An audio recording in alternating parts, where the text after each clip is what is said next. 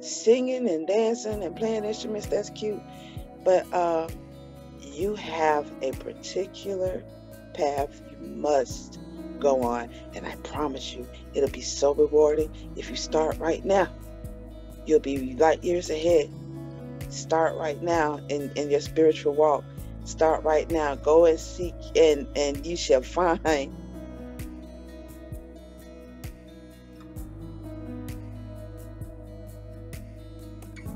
All mystics have a story of how they found their spiritual calling and how they continue to deepen their own spirituality and connection to the universe. Let us hear their stories so that we may be inspired to continue ours. Awakening Stories. Hello, Mystics. Thank you for tuning into another installment of Awakening Stories. Today, I'm joined by a woman who has made it her mission to teach others about how to perform real magic, not Hollywood magic, but genuine practices that impact the world around you based on your intentions. She's an expert in the occult, magic, naturopathy, and spirituality. She brings a fresh perspective to the occult community online, and her podcast is called the Memyddleton Show, and it explores topics that aren't always discussed on other podcasts, which I think is really important. So in her own words, the insight she brings will make you have a DNA explosion, and I cannot wait to figure out exactly what that means. We only connected recently, but I am very excited to hear what she has to say. We share a very similar mission in making spirituality practical and effective and grounded in our earthly realities. So please welcome spiritual coach Evenah Johnson. Hi, Evenah.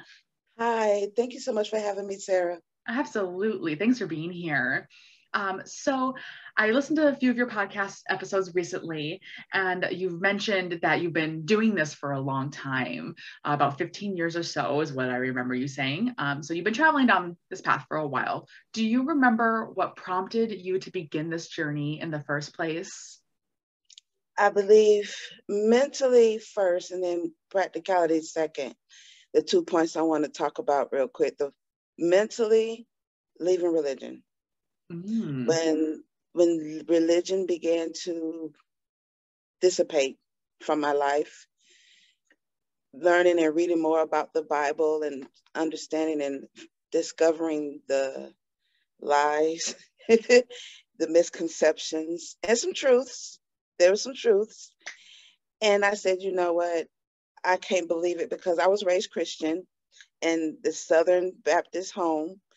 And I'm born and raised in Atlanta, Georgia. So, I'm deep in the Bible Belt. And my family for generations have practiced Christianity. And, as I've mentioned in my podcast, you better not come home with no hoodoo, voodoo, devilment up in my mother's house or my grandmother's house. But that's what you did. I sure did. It was crazy. So you can imagine that life. But really freeing myself from the entrapments of Christianity, which broke my heart, because I was deep in it myself, praising the Lord, praising Jesus. Yes, ma'am. But mentally escaping that first. And then the second part, when it came to practical application, being homeless. Oh. Yes, being homeless was the catalyst that made me get into practical application of spirituality and magic. When you need some money and you're homeless, that will do it. Absolutely. Can I ask you what prompted you to make that decision in such a low point? Like why, or I guess I should ask what I mean to ask, is how did you get from no longer being homeless using your spirituality? Well, I'm listening to things like people like Esther Abraham Hicks trying to raise up my vibration, because I was depressed, being, having a child, being homeless and everything. And I'm searching on the internet trying to find answers, and I have no idea how I stumbled upon witchcraft. I've always been gifted with sight my whole life since I was a child, but that's what deterred me from spirituality, because the Bible said don't do that, and I was scared with the things that I've seen. But I don't know, something just subliminally brought me to looking at those things online, and then I saw a spell for money magic, simple candle spell. I did it and it worked. Ooh, amazing. It works. So I would love to hear more about your gift of sight. Can you elaborate on that a little bit? Okay, so that is quite an interesting tale. I learned in the strangest way dealing with some cows that I'm an empath. Like and moo? Right, exactly. A field of hundreds of those moves that I learned that I'm an empath. For many years, I didn't know what that was, but my husband's a truck driver, and I was riding with him for 2 years, and he's listening on his truck radio, NPR, and I'm listening on my phone and my headphones. I'm listening to, don't touch me, Little John and the East Side Boys, their song, Get Crunk. So I'm having flashbacks of being in the club in Atlanta, turned up, just having fun, and I'm listening to this song. And Little John has a magnificent way of making you crunk. And I remember there was a part of this song, he was like, get crunk and start pushing it. And I'm just all into it. And then all of a sudden, we were riding down a pasture, a huge field of nothing but cows, and it was a manufacturing plant behind it in the distance. And I'm getting all excited, feeling like I'm back in the clubs of the ATL. And then all of a sudden, a heavy energy of depression, like hopelessness, like no one cares. No one is coming to rescue me. That once I go into that building, I will never be seen again. That energy was immense, and it weighed on me so bad. And I just remember being like this, and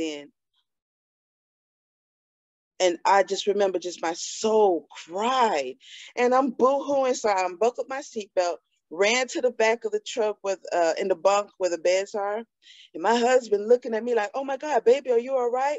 And I'm boo-hooing and I'm crying, and oh my God. And I've always had those feelings, but that was the most extreme. So he pulls the truck over and he's talking to me. And at this time, we're already into crystals and things of that nature. So he brought me a hematite to help ground me. And I remember he's talking to me, trying to figure out what's wrong with me. And I'm like, I don't know. Tears is rushing down. And I made him pull off. And I'm laying in the bunk like, why did I respond like that? And then I remember, I just passed by cows. That sounds like something that cows would feel like. And that's when I went on my journey trying to discover, what is that thing called? And I learned I'm an empath. So with my empathic abilities, when I speak to my clients, I can ask you to say your name a bunch of times so I could pick up a frequency. And all of a sudden I could tell you what you ate, who you've been with, what you did last week, what's on your mind now, what's about to come in a minute. I don't know how, but it's this, I can hear it, I can smell it, and I can see. And it's like a transparent movie when I'm able to see what's going on in the person's life. Wow. Those are some incredible gifts. Usually people have one that's prominent. Like I am clairaudient, so I usually hear things, and I'm clairsentient second. And claircognizant too, but clairaudience is my biggest one. So I'm always really interested to hear when people are really clairvoyant and they can see things, but it sounds like you got all of them kind of all at the same level, which is pretty rare in the spiritual community. It's not something you see a lot. Mm-hmm. Yeah. Wow. The cows, that hurts my heart. I know, right? Mm-hmm. I've met quite a few talented people, but as you say, it's usually one and or the other. Mm-hmm. But I have met people who have like many different gifts within them of how they see and receive information. And, you know, I'm grateful. Yeah, it really is a beautiful gift right from heaven. So you mentioned briefly in your introduction that you always had this, but it used to scare you. So how did you overcome that fear and embrace the gift for what it is and to not be afraid of it anymore? I think I was, when I was introduced to magic as an adult, you know, through the internet and everything, and I think having the courage to practice, to light a candle and do those instructions, I knew they all coincide.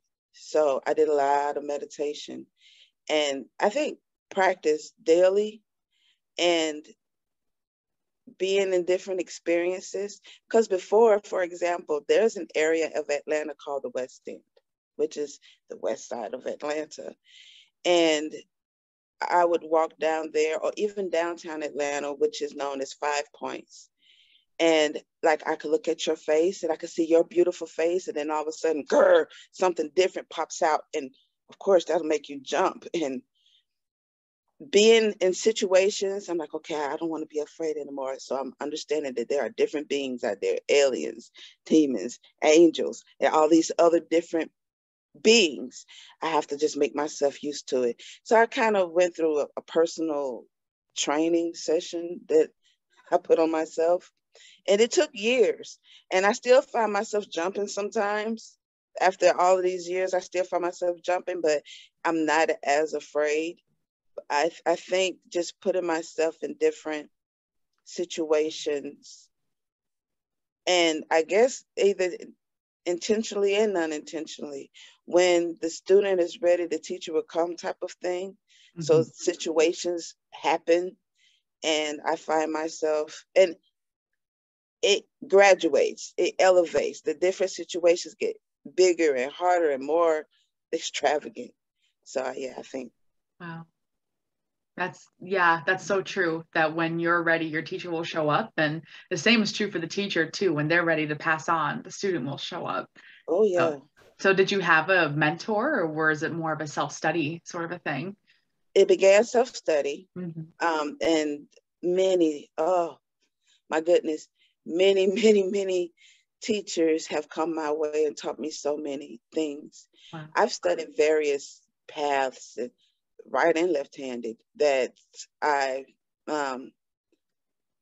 learned later on that it was important for me to know both sides, because we're both made of light and darkness. Mm-hmm. And if I'm going to be in the spiritual path, especially what I am being groomed to be in, which is a spiritual leader, I have to understand, be cognizant of both sides, and be able to work in both of those sides without getting lost, without getting too caught up in it, with control and discipline. So I've had many teachers of both light and dark, and I'm grateful for those teachers that came my way. That's really amazing. So that kind of leads me into another question I wanted to ask you. How did you discover that these topics weren't the taboo that Christianity tried to make them seem to be? How did you discover that it was safe? By looking at Christianity. Really? Mm-hmm. Interesting. Because Christianity, for example, the altar. We're not supposed to have altars, and they got one big as day at the church. Mm-hmm. But that's the right one. That's what they say. Okay, being of African descent, anybody that did to my ancestors the way they did to my ancestors cannot turn around and tell me that they have a God that can save me. So when I went to their churches and they try to tell me, oh, this is, especially when I awakened and learned and understood the actual history of Christianity, and not just to African people, to everybody on the planet, including their own people. So everybody on the planet. When I learned of the truths and escaped from the way I was raised in Christianity, I'm like, oh, y'all some liars, because so everything you're gonna tell me, I really can't trust anything you tell me. So if you tell me that that's the right altar and I'm not supposed to have an altar, you a lie. Next. And that was my behavior. That was my mindset as I grew and learned and studied. So things like that, blowing out the birthday candle. Wow. Witchcraft. That's powerful. You know, things like that, different little things that they blatantly practice in our face. And I'm like, you tell us not to do that, but you're doing it in my face. Right. So right. I'm going to do it. A simple example of that I think of is incense, where they like incense for some reason are evil, but do they not burn incense and myrrh at every church I've ever been in? Yeah. Thank you. Thank you. How about they brought frankincense and myrrh to Jesus? Absolutely. You know, I relate to that portion of your story a little bit. I wasn't necessarily raised like a hardcore Catholic, but I did grow up going to a Lutheran church, and then I baptized myself as Catholic as a young teenager. And then so I wasn't really like in it deep. It was definitely more of I need a spiritual comfort of some kind. And once I started to realize that it was the history that I really struggled with. It wasn't so much the belief of something bigger or the community aspect of it or the idea of heaven, your loved ones in heaven and that sort of thing. It was just more like it's more of a control method. There was no freedom, and I really needed that freedom. And a lot of the things that I did believe in, like even things as simple as yoga, they are supposedly summoning the devil. Like that's how can something that's made of pure light be so dangerous? And it's not. That's just a control mechanism. Not to say that every Christian church is out to control you, but that is that is what history has told us throughout Christian history. Mm-hmm. And I find it interesting too that, you know, so many Christians, and I'm sure you've had this experience too with your clients, that, you know, what we're doing is so spooky and dark and of the devil, but they sure come to us looking for readings. Yeah, they sure do, don't they? And they're always very secretive about it. Like, mm-hmm. And I understand that, you know, when you have to come out of the broom closet eventually, you know, as they say. But it's scary, especially when you're the only one. Like it sounds like you have this experience when you're the only one in the family that is not in the Christian path. It is really hard for people to embrace their actual soul's calling, and they either go that way and get completely separated from their family, or they like disconnect from them emotionally, even though they still see them and stuff, or they don't ever follow their soul's calling, and then they're stuck for the rest of however long they're here. Right. It's really sad. Right. It is very sad. And I mean, not even just in religion versus spirituality, but just in everyday life, because we're here in this society, and this society dictates how we're supposed to live life instead of you living your life. And that graveyard is full of hopes and dreams and ideas and innovations never seen. Yeah. But the people that are trying to control want it that way, because free people are harder to control. I mean, that's just the truth. That's the mechanism of Christianity. Exactly. Exactly. And all the other monotheistic religions as well. Yeah. I'm just calling it how it is. Absolutely. It takes us away from nature. And I just knew that, well, I mean, I am earth, water, fire, air. But you telling me to get involved in that type of lines of thought is evil. The devil is a liar. We're going to go with nature. And, you know. Well, and like you already said, there's light and dark within us all. So is the darkness not the devil? So air quotes. And the light is God. And I mean, we have that in us all the time, which I think Christianity does kind of allude to, which is why you can't be tempted by the devil. But see, and that's the thing, these imaginary characters that they gave us that made us believe that these things are true, there's nothing evil. There's evil and good and time. These are illusions, honey.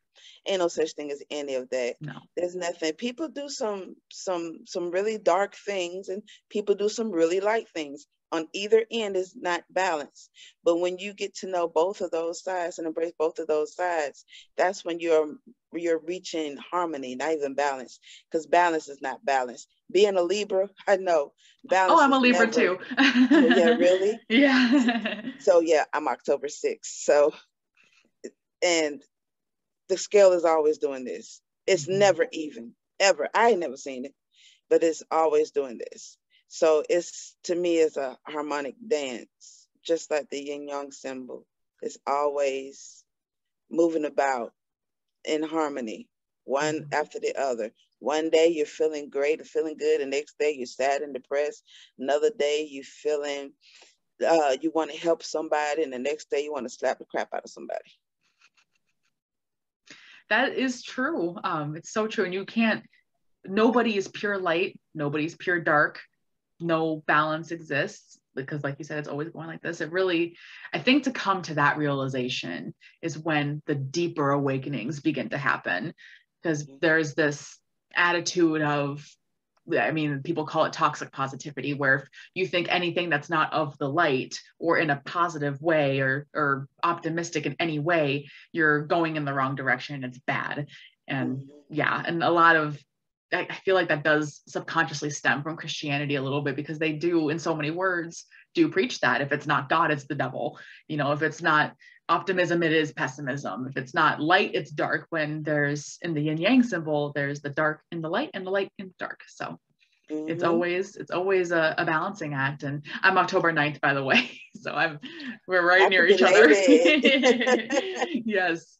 And I know you're a Pisces moon as well, aren't you? Yep, me too. Me too. I mean, that makes sense if our birthdays are so close together. So yeah, that's pretty cool. That's why we connect so much. I love it. I love it. You're my sensitive people, my emotionally in tune people. I've been told recently that somebody tried to do a reading. You know, other people who give readings. Some people, and I did an episode about this. Some people are into spirituality to get into spiritual game or the spiritual hustle.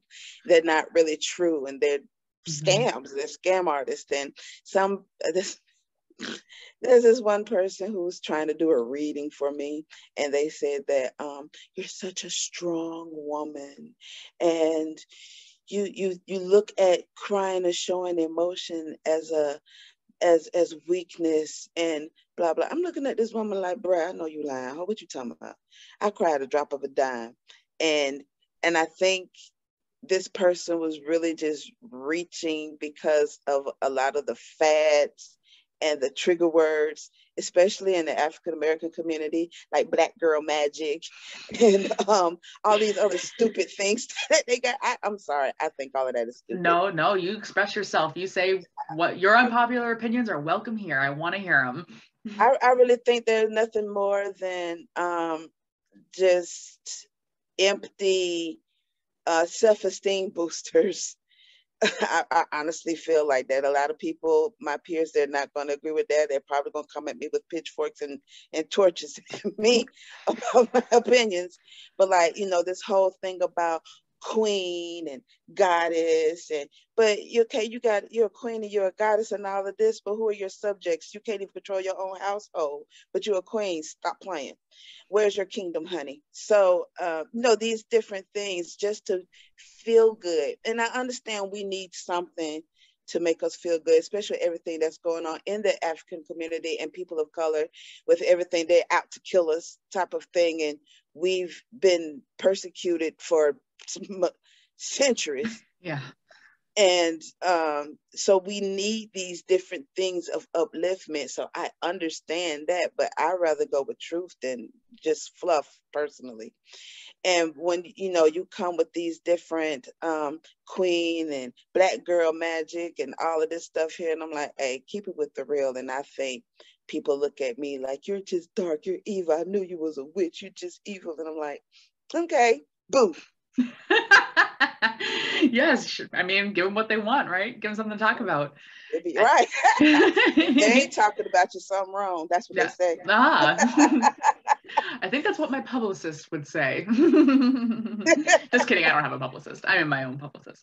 But I think that's really, you brought up a really interesting point about like specifying, like Black girl magic is a good example where it's helping to build a community, and the goal is to be inclusive and find the people that are like you, but at the same time you're still being exclusive to other people who might not resonate with that specific with that specific title, which is fine. I mean, there's plenty of other people in the world. I guess you will attract the people that resonate with you.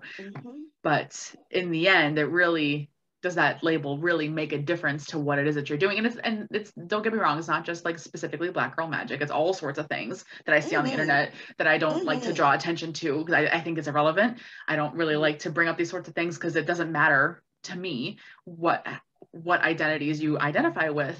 What matters to me is what's in your soul. And that is ultimately what is connected with me personally. So, because I believe we're all one, we're all connected, right? So our outward vessels don't seem to matter as much as what's on the inside.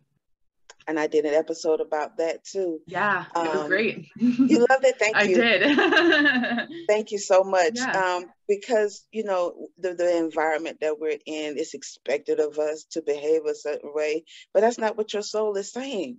That's not what's inside of you. That's not what's animating your body. And I say, go with what is in your soul. Be happy. You ain't got to do what all these other folks is telling you to do. Because who are they? Who are they? People that are trying to control you or influence you at the very least. Tyrants. They ain't got nothing else better to do. I didn't want to use the T word. It is what it is. So I had a teacher one time that taught me this when he was explaining like the masculine and feminine energies, the light and the dark energies, right? And women, we're like, generally, not me, but generally women, when, okay, you're on a date, you're walking through the park with your guy, and you see a beautiful butterfly, and you're like, oh, look at the beautiful butterfly. It's so majestic. It's so beautiful and peaceful. Look at the colors. Look how it dances in the air.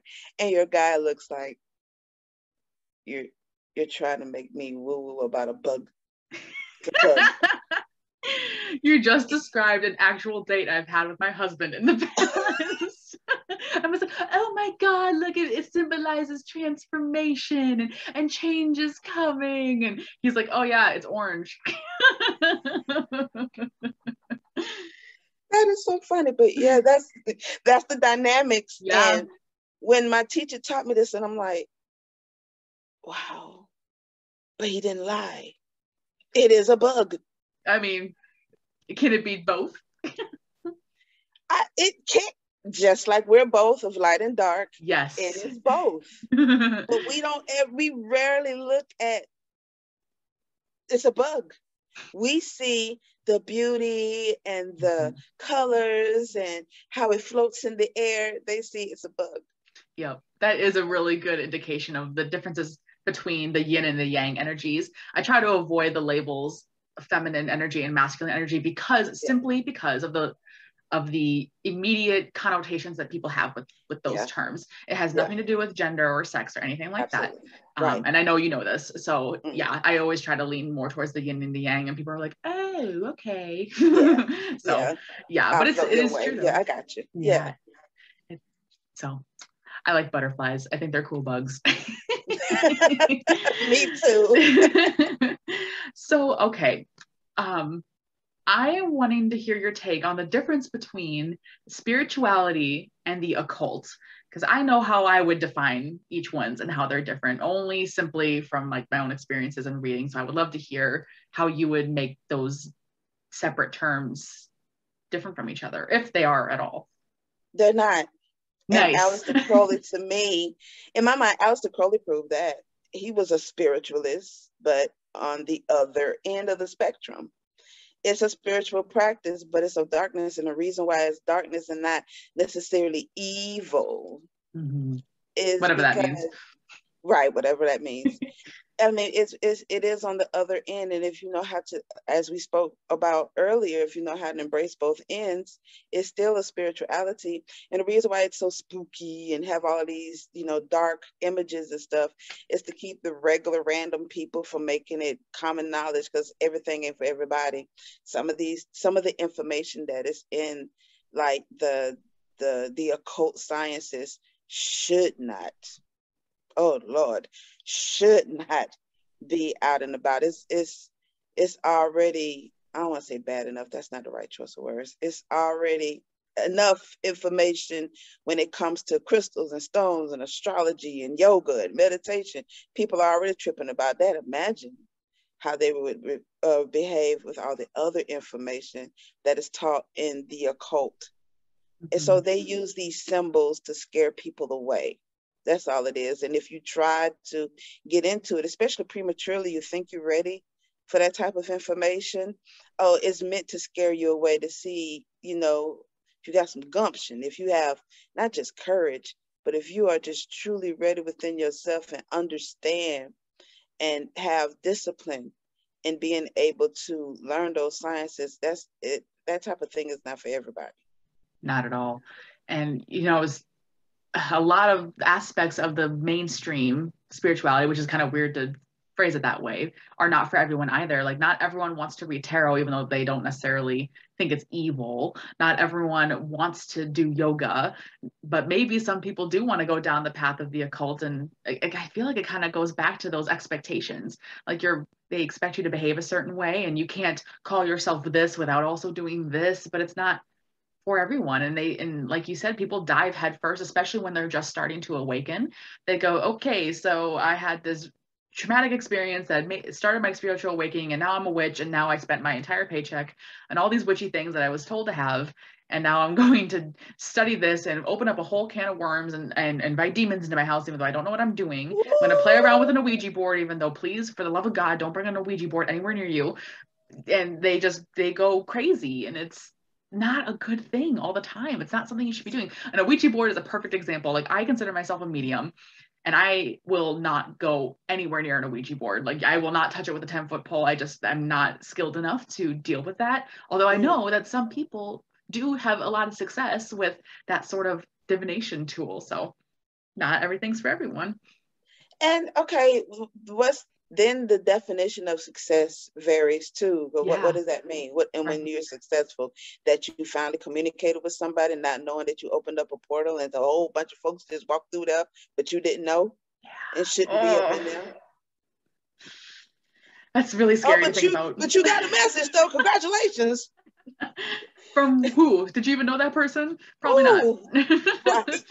Right. You probably shouldn't. Right. They probably just showed up because they saw the opportunity, and they saw an opportunity. Yeah. So, yeah, just like they did in their lives here on earth. They're no different. They're still the same soul. Yeah. Oh, girl, you better preach it. Oh, yeah. Well, when I hear them talk in my voice, in my head, I know they're basically the same as they've always been. Not to say they're not growing or the opportunity isn't there, but you're still you when you're on the other side. So if you were mischievous before, you'll be mischievous now, and not always acting with other people's best intentions in mind.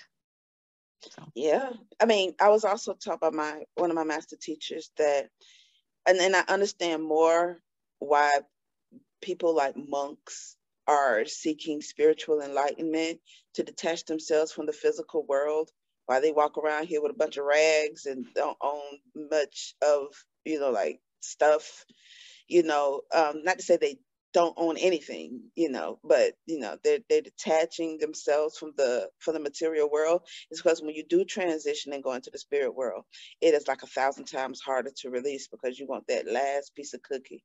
You want to have sex with that person one more time. You want to get that hug again. You want that, whatever those desire. You want to smoke that last little puff of cigarette or drink that last little sip of beverage. And it'll drive you mad in the spirit world if you're not, disciplined enough to be in a monk, getting that practice in here in this physical world of discipline. And when you transition, you don't have to worry about being stuck in a realm between the physical world and the next level up. There's this realm that some people call it purgatory, but those are the people who are, in my tradition, call it where unclean spirits live. And also some of the lower entities, they call them demons. They're not, they're just crazy people, or people who don't even know that they even transition. They're not even cognizant. They've been walking around here for centuries, and they still don't know that they passed away. So they're stuck in this realm between the physical and the next level up of the spirit world, and they're stuck. And it's people like us who have to help them transition and move on And just like how you and I are learning in this physical realm, having this experience, they have to learn and to grow and develop so that they can move on. Otherwise, they're going to be stuck there. What you just described is what I consider to be my life mission, is helping those people, those souls rather, that are in that, what you might call purgatory, or the lower level vibration of the spirit world, that A, don't realize that they're there, and B, are clinging so hard to what happened in the past that they're not yet in the light of what I refer to as heaven, just for the sake of simplicity. Yeah. So yeah, I mean, that I really don't know if there's a greater work out there than it is to help those souls that are stuck there, especially specifically the ones that don't realize that they're not in the physical world anymore, because they're trying to take that last drink, they're trying to eat the food, they're trying to go about their daily lives, and they don't understand. That happens a lot with people who die of an overdose of some kind, or maybe it was so sudden that they don't even realize something happened, and they're just kind of not clear. They weren't clear-headed when they passed away, so they tend to get stuck there. And this is why a spiritual awakening is so important, because your likelihood of thinking that you're still alive when you're not is so much lower when you start the awakening process. Your soul is almost more ready to go back to the ether, because it will go back eventually. Yes, absolutely. I mean, we all know that. Even forgiveness, you might have some type of issue with somebody, especially maybe like family, but you might have an issue with whomever, co-worker, family, friend, whatever, and you didn't let that go, and then you transition in that energy and you're still mad. And again, that vibration multiplies when you're in the spirit world, because you're not in the flesh, and you can't move on, and you have to be able to forgive or help lead them into that direction of, leaving it alone. Cleanse yourself on it, forgive, and keep it moving. Oh my gosh, that is so important. Yeah. Mm-hmm. That's something I talk about a lot, is the importance of forgiveness, because it is truly the most powerful thing. Ooh, it really yes, is. Girl. Mm-hmm. Yes, girl. Mm-hmm. Especially forgiveness of yourself. Woo! Say that again. Yes, ma'am. It's so true. I mean, that is a common roadblock that I've observed of people who refuse or can't grow, or souls as well. They can't forgive, or they feel as though they're not forgiven, so therefore they can't move on. So it's a horrible thing, and something that every time the topic of forgiveness comes up on my podcast or in my blog posts or in my books, I need to point out the fact that forgiveness is not about justifying what happened. That is not what forgiveness is. Absolutely not. And that's where people get stuck, is that, well, if I forgive them, they think it's okay. No, first off, you don't have to forgive them to their face. It's an internal thing. Absolutely. And second, if you don't forgive, what are you doing? You're just holding a grudge, and does that eventually that person's going to stop caring that you didn't forgive them, and their soul won't. They living their best life while you still stuck in the past, being mad about something that ain't no more. Yep, that's not serving you anymore. Right. So, yeah, that's something I could scream it from the rooftops if I could. I try to say it as much as I can. It's so important. So I'm in this mission with you, sis. So you have a partner in this. So yay, I need one. As you kind of touched on this a little bit, but you mentioned like first level of energy in purgatory and keep climbing higher. And you've also mentioned first levels of spiritual practices for us here in the earth realms. So what are the other levels? Like, what does that look like to you? Okay, so I guess starting off with the first level, when I teach my clients, or even when you listen to the Memyddleton Show, basic stuff like people, there are crooks and misconceptions and scams and misguided people that think they know because I feel the energy and this is correct. No, baby. Just like you knew when you got that Ouija board, you got the message and you didn't know, Mr. Charlie from 1832 don't walked up in your house. So, but basic stuff like setting up your altars, learning like basic stones, learning the colors and their definitions. Those are like the basic or the divination tools, understanding what a pendulum or tarot or whatever divination tools, the basics, the basic herbs, the basic moon, understanding the phase of the moon, what they mean, the basics of astrology, just get the signs down and their elements, and just get that. We ain't gonna get to the planets and houses yet, you know, that sort of thing. And then when you move up to the next level is, well, I still say the first level is meditation. You your own tool first. Are you worrying about a pendulum, or worrying about tarot, or worrying about a piece of rock? You are your first tool. Your intentions, your powers, your gift, the understanding your intuition, that is your first step in your tool. And then you move on to these physical things and understanding things like sigils. To me, sigils is like next level, because that's not a common thing in my mind. Right. Candles are more common than drawing or creating your own sigil, not just learning other folks' symbols or other beings' symbols, but even creating your own. That's a whole nother like level to me. And I think graduating from level to level until you get into things that even normal spiritualists would find taboo. Like, you're doing what? For example, in my spiritual practice, I am in 2 different West African traditions.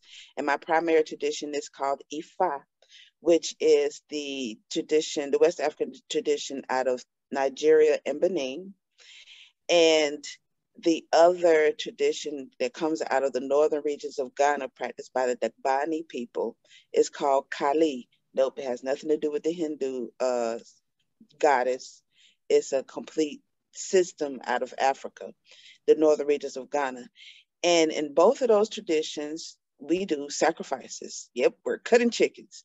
So I remember in my initial walk in spirituality, the thought of, I still cringe, like, oh no, life, but I just the taking of life, I freak out sometimes.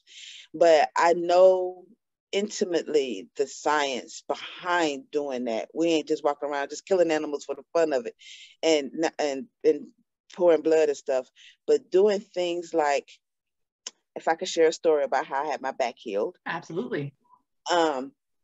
So there was a point in time where I'm walking, my back was hurting. It was excruciating pain. It was my lower back on both my right and left sides. And I was walking to a point that I'm hunched over, like very low. My knees are together and my feet are far apart. And I feel like I'm 70 something years old. And at the time I'm like 39 or 30 something. And my husband said, let's get a reading done. And this magnificent brother, may he rest in peace, Chief Amachi, I got a reading, and he was dynamic. I didn't have to say anything, you know, like with most diviners, they might ask a couple of questions, or they ask their querent what it is that they want to know about. And I want to know about my love life or my career. Nah, with him, you won't say anything. If he have a couple of questions, it's not so much of really digging into anything.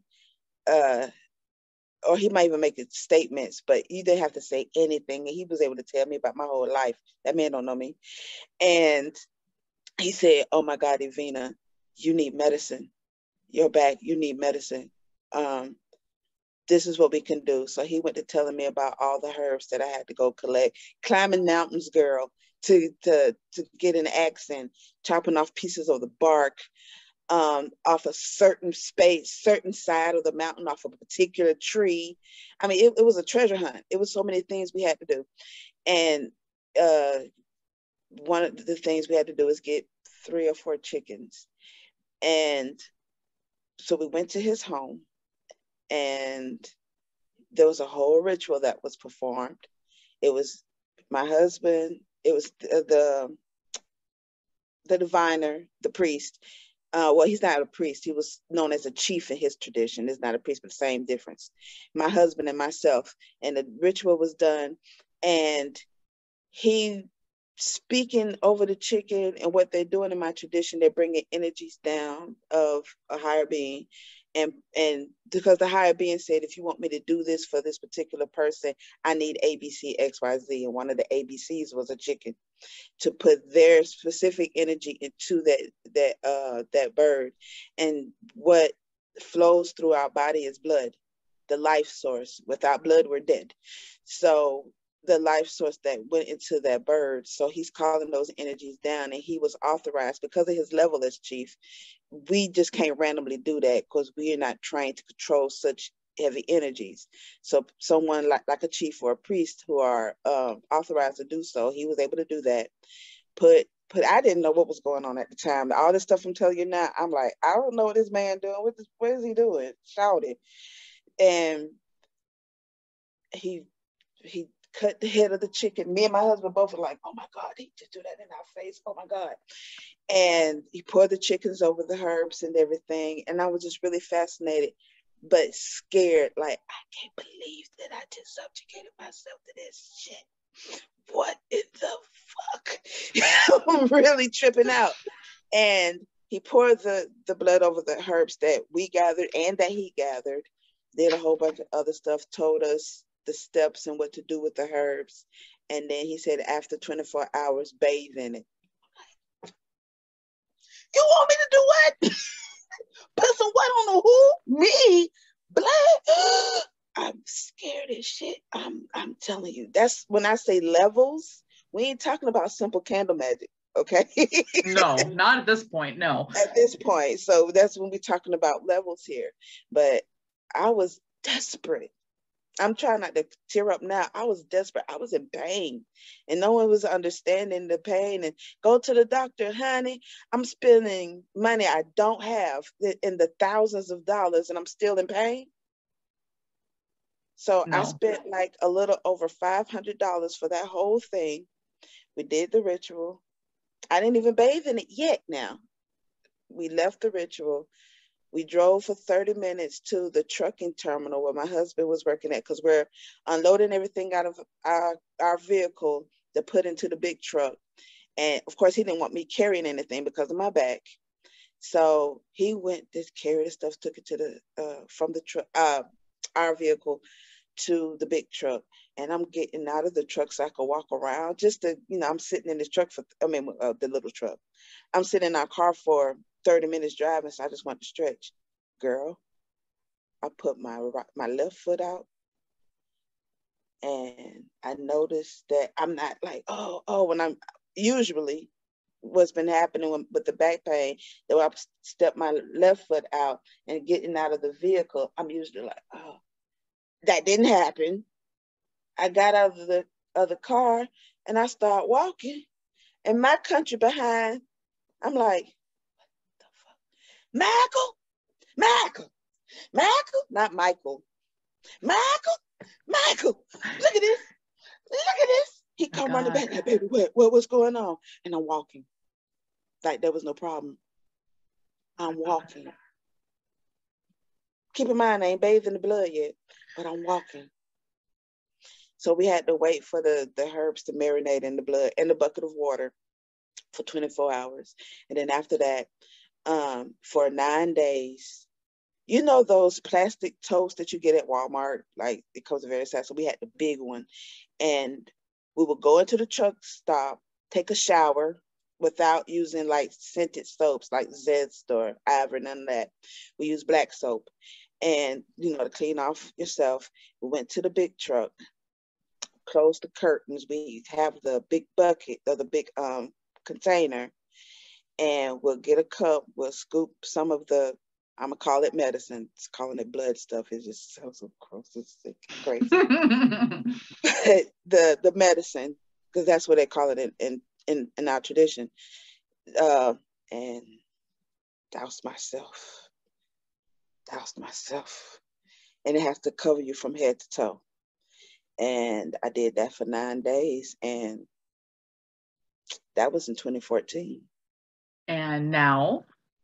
I'm fine. No medicine, no more Western medicine? I mean, in certain things, I still will go to Western medicine. I don't know if because I'm programmed, but I've always been into holistic health.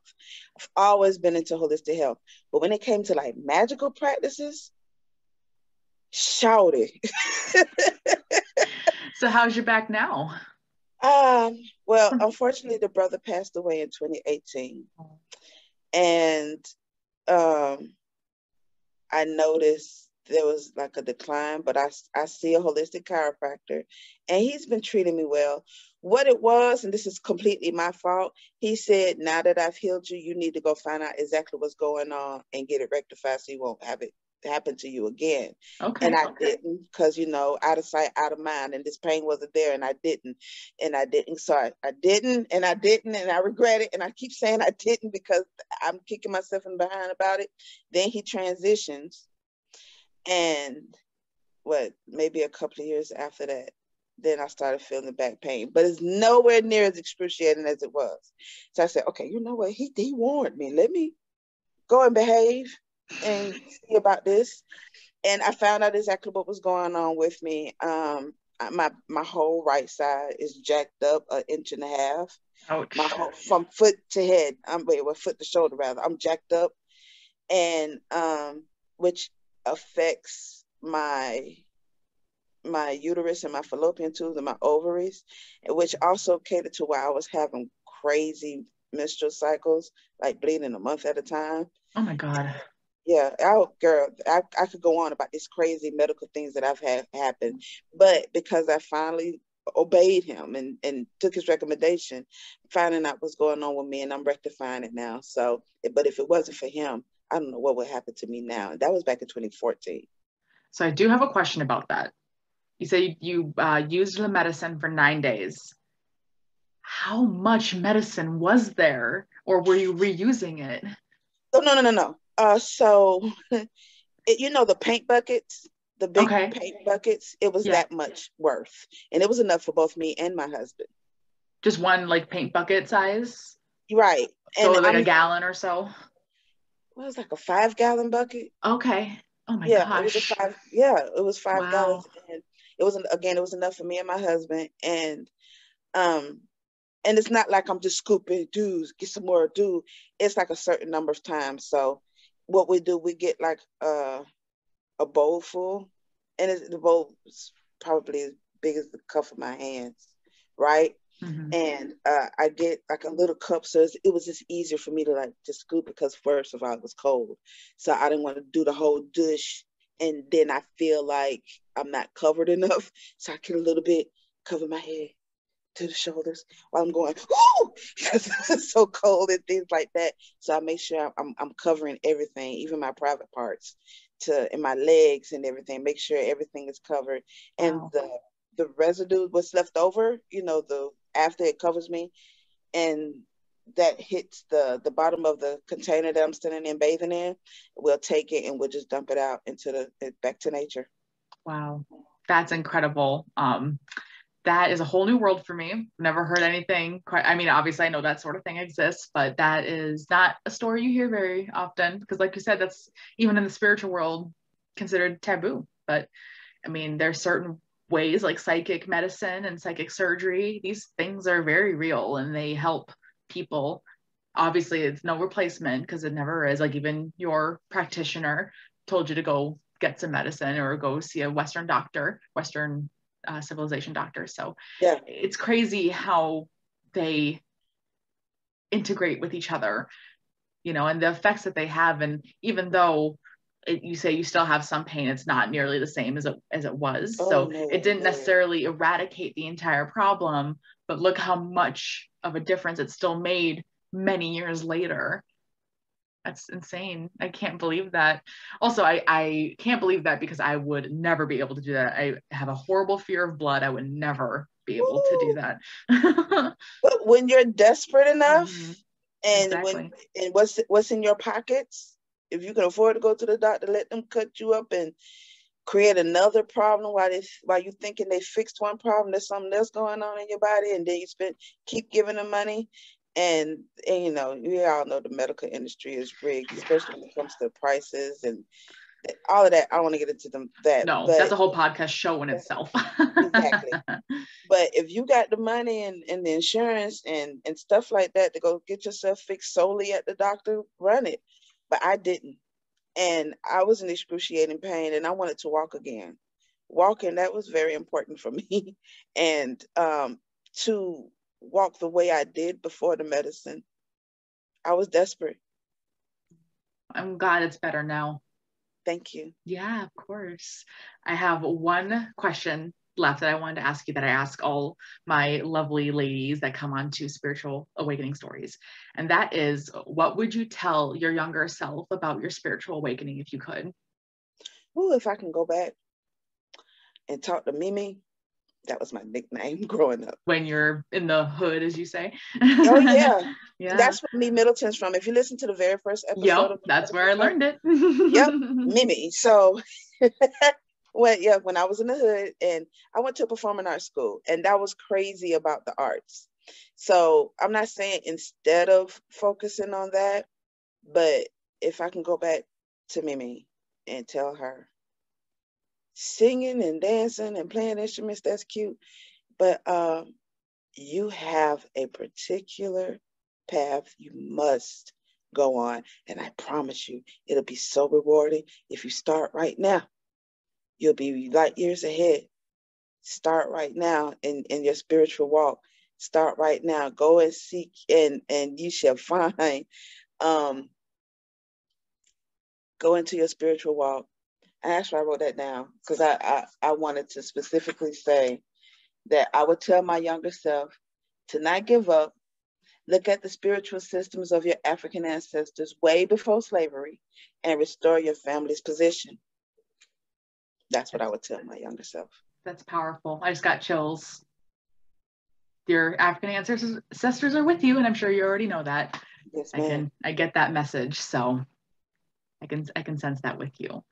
And your bright and beautiful soul, even though you have the darkness in there too, as we talked about. Yeah, of course. So how about you let the world know where we can find you online and learn more about your amazing occult podcast?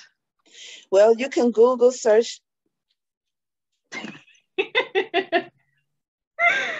Memyddleton Show, a place for neo-spiritualists to laugh, love, and learn as we speak about spirituality, magic, naturopathy, and the occult on first levels, where you're not the special guest on the next episode of Charm, so I'm gonna snatch you out of that fantasy.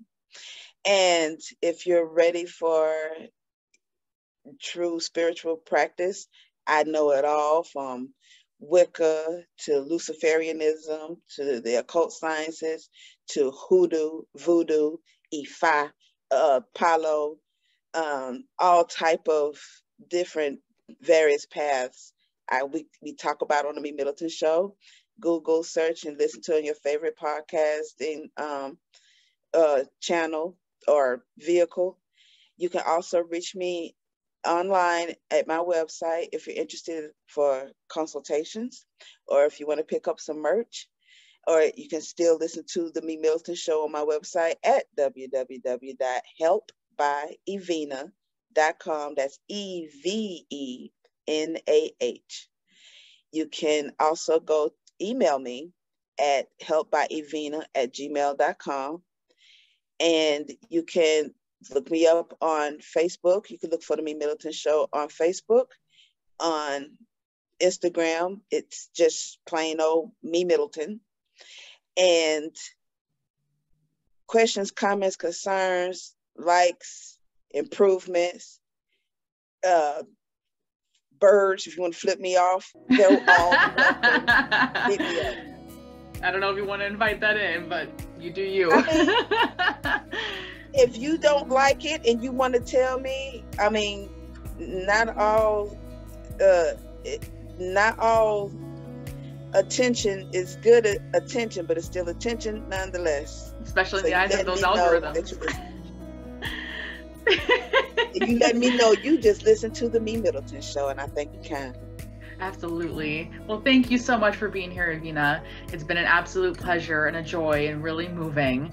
And I can't wait to connect with you again very soon. Thank you so much for having me. I'm so honored and truly blessed to be on your show. Thank you so much for having me here.